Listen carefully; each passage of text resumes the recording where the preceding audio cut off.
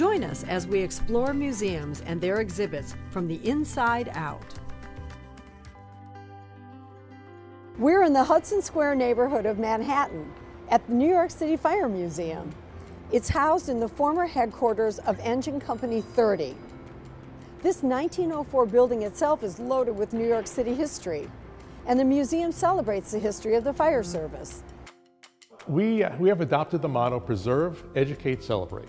So we preserve the history and the artifacts that we have from it. We celebrate, the firefighting, the firefighters themselves, their interaction with their communities and all that they served back then as well as today. And we educate. We have school groups that come through.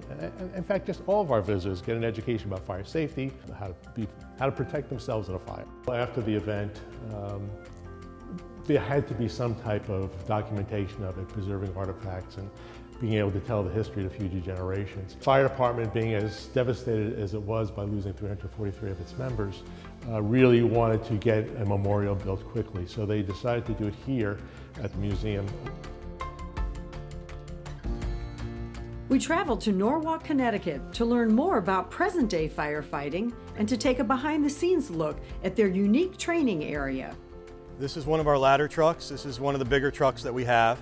And this truck is responsible when it goes to the fire for getting ladders on the building, so laddering the windows, laddering the roof, rescuing anyone that might still be trapped inside the fire, whether that be through the interior or over ladders.